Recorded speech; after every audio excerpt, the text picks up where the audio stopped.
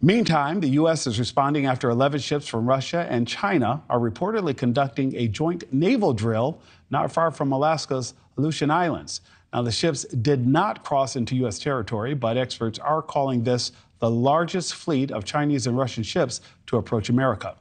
In response, the U.S. is dispatching 4 warships to the region. A lot to discuss this morning. Joining me now is retired Army Major General William Enyart. Thank you so much, sir, for being here this morning. How are you?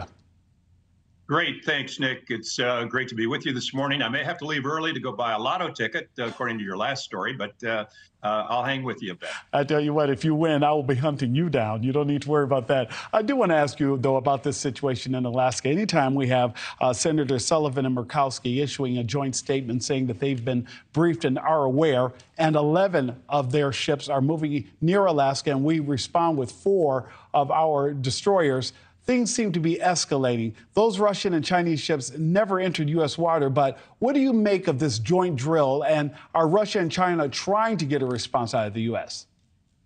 Well, Nick, I think these maneuvers show how far the Chinese have come in expanding their naval capability. And it also shows that Russia is attempting a naval comeback. Russia really hasn't had much of a blue water Navy presence since the collapse of the Soviet Union back in the 1990s. And China, until fairly recently, really wasn't considered much of a naval power, even though it had a very significant army and missile force. We need to know, too, that this drill actually began back in the Sea of Japan, which borders our 2 allies, Japan and South Korea. So clearly they were attempting to intimidate or make a show of force between those 2 great allies of ours. Then they steamed 2,500 miles from the Sea of Japan to the coast of Alaska. And during the course of this exercise, they were performing live fire exercises, which means they were shooting real ammunition at real targets. So even though they never entered U.S. territorial waters, I think they were clearly trying to send a message to the U.S. and its allies. And so it's clear to you, General Enyart, this was not by chance. This was purposeful. Oh, absolutely. And as you pointed out, Nick, it's a good thing that our response this time was quite a bit more robust than it was when a similar maneuver took place last September, when there were 7 Chinese ships, no Russians, but 7 Chinese. And our response at that time was a single a single Coast Guard cutter. Today, as you pointed out, we sent out 4 Navy destroyers as well as P-8 U.S. Navy P-8 surveillance aircraft. Now, how big of a threat is this? Just because they're doing these exercises, I don't want to fall into some type of nationalism where I sit here and I say, oh, we're not worried about it at all. But is there a threat, or is there a reason for us to be concerned? Well, I think it's messaging more than a hard threat.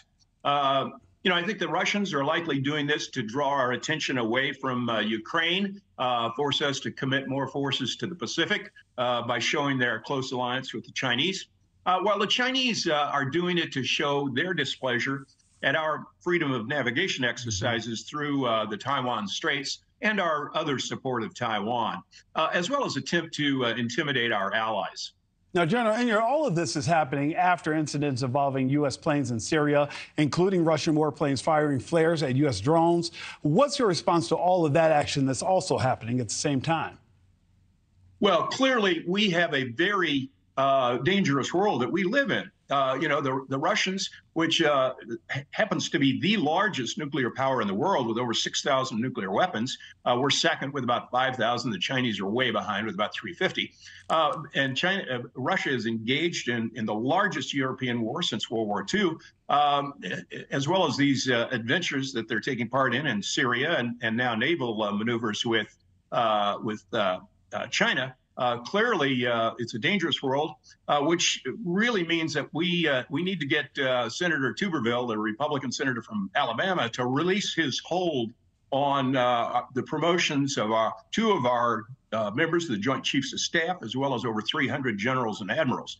To hold up these senior promotions at a time like this, he's been holding them up for over 8 months. That's absolutely unacceptable. Thank you for watching. Go to newsnationnow.com to find NewsNation on your television provider. And don't forget to click the red subscribe button below to get more of NewsNation's fact-driven, unbiased coverage.